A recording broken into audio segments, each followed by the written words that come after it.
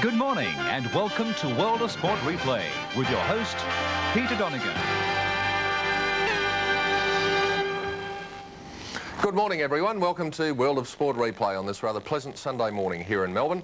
And our thanks once again to Sandy Roberts and Kevin Bartlett, cut off in their prime but nonetheless a great show this morning.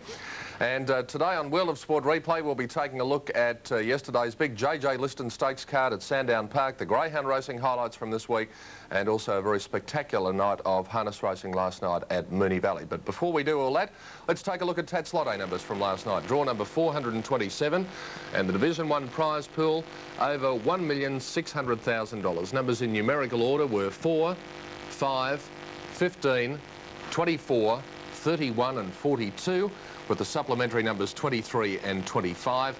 And in Super 66 last night, the numbers were 0, 5, 2, 1, 5 and 4. Tats Lotto and Super 66 as drawn here on 7 last night. After this break, back with JJ Liston Stakes yesterday from Sandown Park.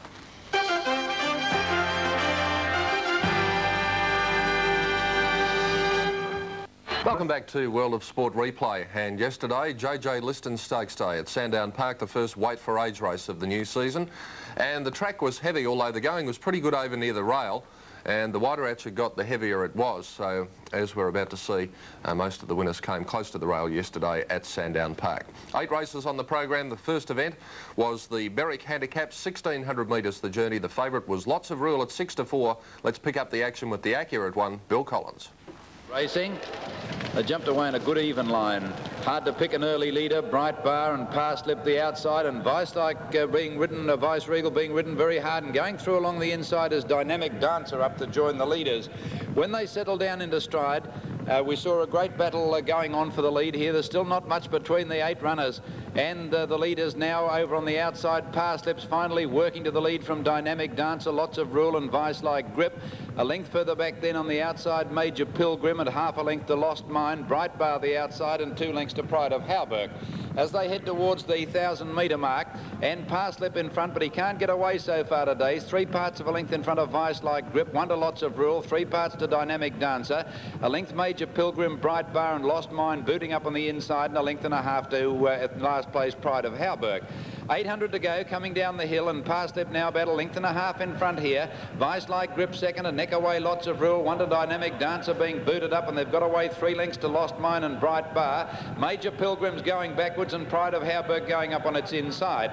But the 3 leaders have split away coming to the turn, or the 4 of them really. Parslip a length and a half clear. Dynamic Dancer's found a new lease of life going up on the outside. Lots of Rule trying to get out from the fence, and as they go past the 300, Vice-like Grip with 150 to go, and Dynamic Dancer got to the lead. Lots of Rule is bullocking through in the centre to join it from on the inside. Parslip, it's still Dynamic Dancer ahead in front of on the inside.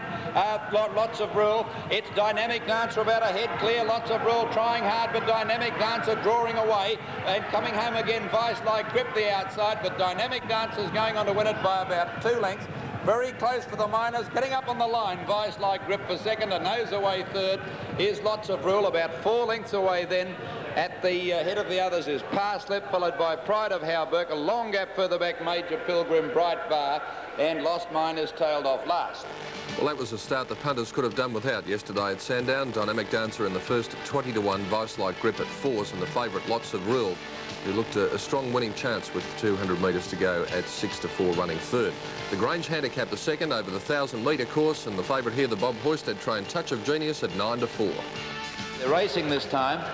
Jumped away pretty well too. Lazy Feet first out from Touch of Genius, and Smart Bid got away nicely from Gemini Flyer, Starlap the outside, Delightful Bell going up on the fence. Then San Juan Amigo taking a while to get up towards the leaders, and they were followed further back Chestnut Gold, and State Members tailed off.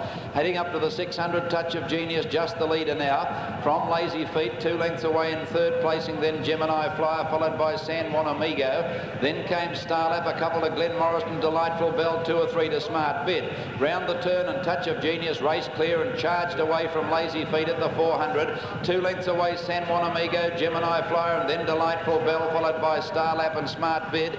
But this one's bolting Touch of Genius with 300 to go. It drew 2 lengths to Lazy Feet. Delightful Bell getting out late, going out after Touch of Genius.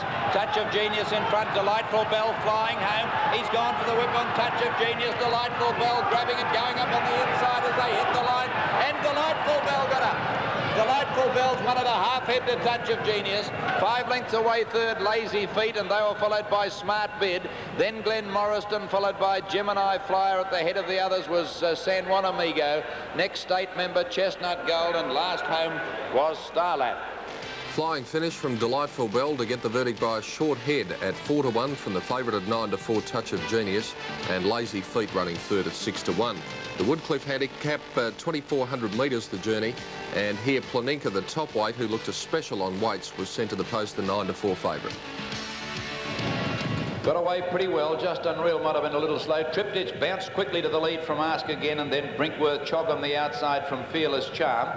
Then Riddle-In caught on the outside. Planinka back behind it with Just Unreal. Kinzan and Willie's Lad has dropped out to last. Up to the 200-metre mark the first time they race, and Ask Again and Riddle-In have gone up to join Triptych in the lead. A length to Chog on pulling a little bit. 1 to Fearless Charm, Brinkworth on the rails.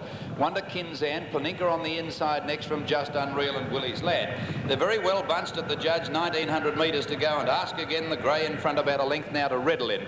Triptych settled third on the fence, and 3 parts to Chogham, a length and a half Brinkworth Fearless Charm.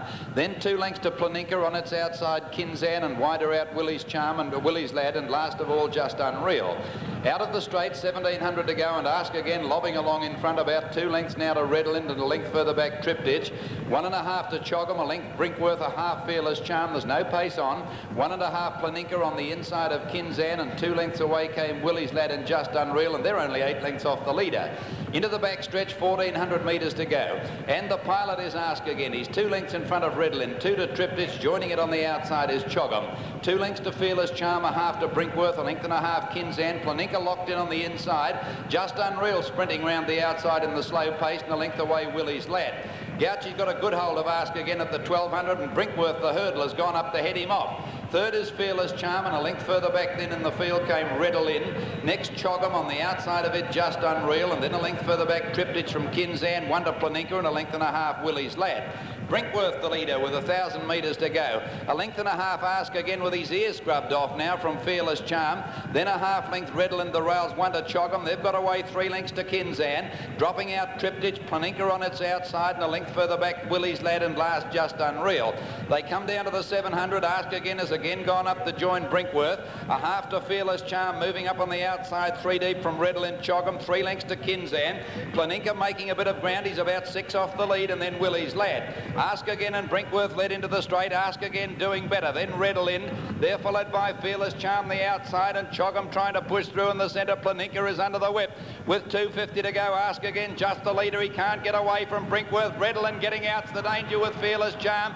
Planinka's running in behind them. Riddle-In got to the lead from Ask Again at the 200. On the outside, Fearless Charm and Brinkworth fighting back on the fence. Riddle-In the leader, however. He's coming away as they get near the line, and Riddle-In goes on to win by 2 lengths to Fearless Charm. Ask Again in the centre might have got third from Brinkworth, not much between the 3 of them. About 3 lengths to Planinka at the head of the others from Chogham. A long gap to Kinzan, followed by Triptych, Willie's Lad, and tailed off was Just Unreal. Perfect ride by Neil Perryman on Riddle-In at 12-1 to land the money in the Woodcliff handicap. A dead heat for second between Ask Again at 5-2, Fearless Charm at 6-1, and Planinka disappointing at 9-4 and unplaced. First leg of the quadrilla, race 4, the Twilight Glow handicap, and after an excellent performance last week at Caulfield, Maya Yokoi was the favourite at 3-1. And one of the first out, Hepburn. Aussie Banter quickly racing to the lead with Velveret, and on the outside is Condescend going up quickly. Maya Yokoi back behind them, Patience Reward going forward, and Miss Centimore from the outside.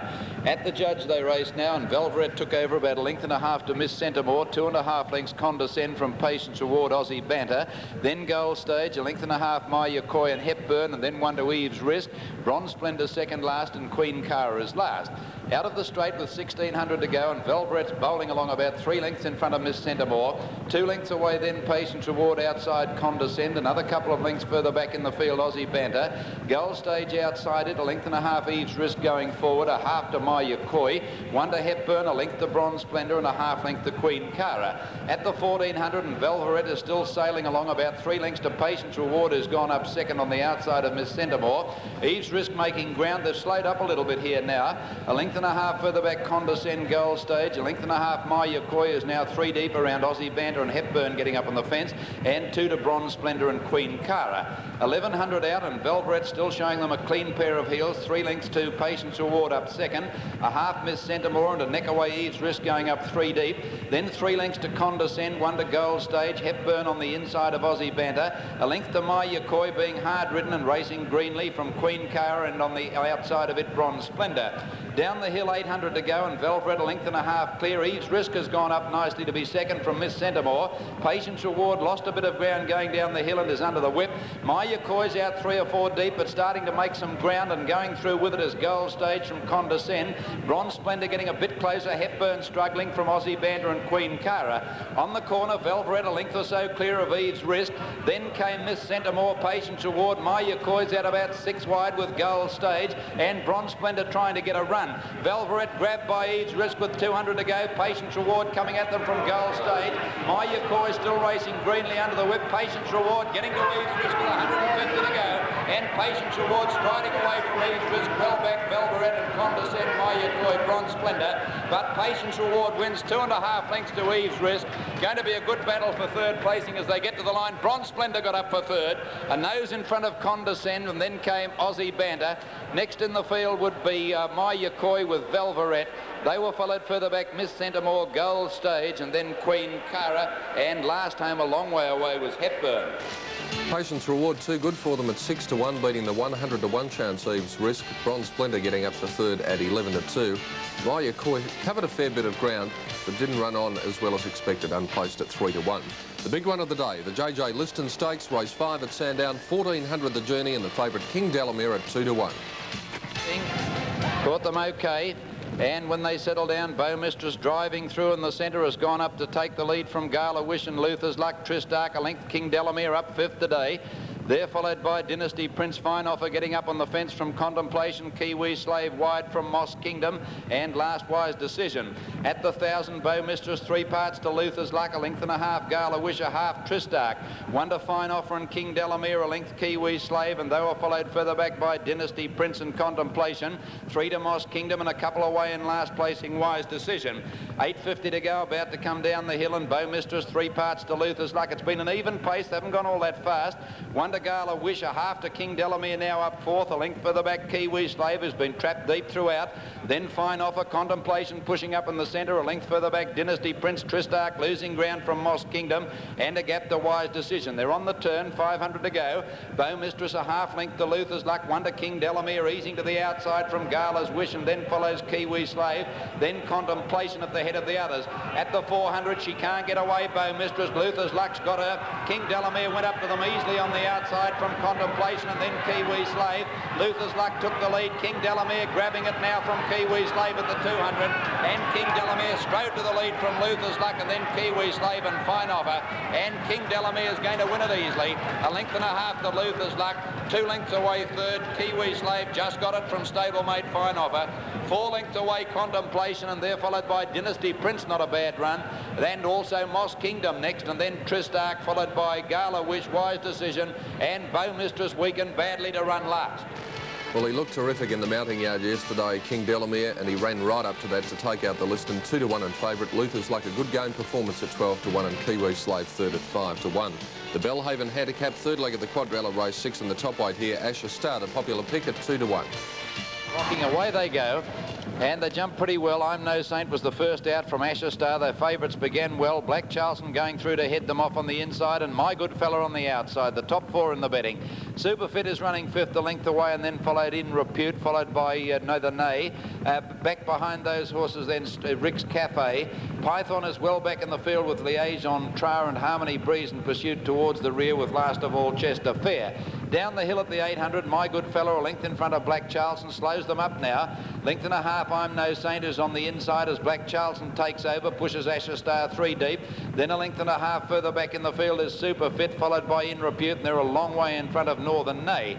On the corner, 450 out now, Black Charleston joined by I'm No Saint and Asher Star, they're in line. Superfit next, and My Good Fella behind them on the fence from In Repute. Coming up to the 300-metre mark now, and it's a good battle. Black Charleston still there with Asher Star and I'm No Saint under the whip, the three of them. It's on the outside, Asher Star taking the lead now from Black Charleston. I'm No Saint fighting back, Asher Star just the leader, drawing away a length in front. Oh, he's coming right away from them now, dash 2 lengths in front, and Asher Star's going to canter in. Scores by more than 2 lengths. Good battle for the minor placings. Nothing much in this. Nearly a dead heat for the minors. Black Charleston on the rails and I'm No Saint. In Repute was fourth, and then came at the head of the others My Good Fella. Further back then came Northern Nay, and with it would be Harmony Breeze, Liaison Tra. Well back in the field is Chesterfield with Python, and Pursuit, Superfit and Rick's Cafe last. He's still pretty green, but he's very good, Asher Star. 2-1 in favourite, coming right away to beat I'm No Saint at 5-2, who also raced erratically. Black Charleston third at 4-1. Last leg of the quadrella, race 7, the Waratah handicap Clear Lady, the Colin Hayes trained horse, was the favourite at 7-4. Away they go. Rustling Spring and Brugalino a little slow. Sunday Star began well from Golden Twig and Clear Lady, and Galway Gale Cena the outside. And they were followed by Windstar Girl back behind those horses. Highland Soldiers tucked away on the inside of the next bunch. Sabanella going around them out wide from Vabano just for Paula. Rustling Spring. True Sense dropping back in the field, and they were followed by Matashell. What Opposition Carrada near the rear, and Brugalino last. At the 800-metre mark, and Windstar Girl took the lead a length. The Golden Twig eased behind it. A length further back in third place in Clear Lady, travelling up comfortably from Sabanella. A length and a half then Sunday Star, and they were followed then by Galway Gale around the outside from Highland Soldier, and Cena headed the remainder from Rustling Spring. Windstar Girl led clearly a length and a half into the straight to Clear Lady, going very easily on the outside. They were followed then behind those horses by Golden Twig. Cena running on fairly well, and then Sunday Star and Sabanella, but Clear Lady coasted the lead at the 200. He's had to feel for the whip now as Golden Twig battles back from Windstar Girl, but with 150 to go, Clear Lady bursts away from Golden Twig, and they're followed by Highland Soldier and Cena battling on. But Clear Lady wins by 5 lengths to Golden Twig. Cena was third, then Vabano, followed by Highland Soldier, Galway Gale. Behind them is Windstar Girl, and then Brugalino. Next Rustling Spring, Sabanella. Then Just for Paula, What Opposition. Well back is True Sense, and back with it is Matashell, and there's one still coming, Carrada.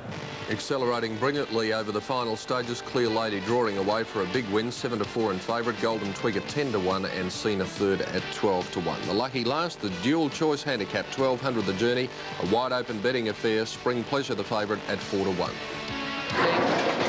Carmen Dolores a little bit slow over on the inside. Great battle early. Heavenly Power, Cara's Girl among the early leaders. Spring Pleasure heading them off in the centre now.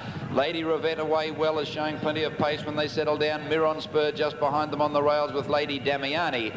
When they'd settle down into stride now, and Cara's Girl it is on the outside, a narrow leader from Lady Rivette, a length Spring Pleasure, a length to Heavenly Power, followed then by Boletto getting up on the inside of Lady Damiani.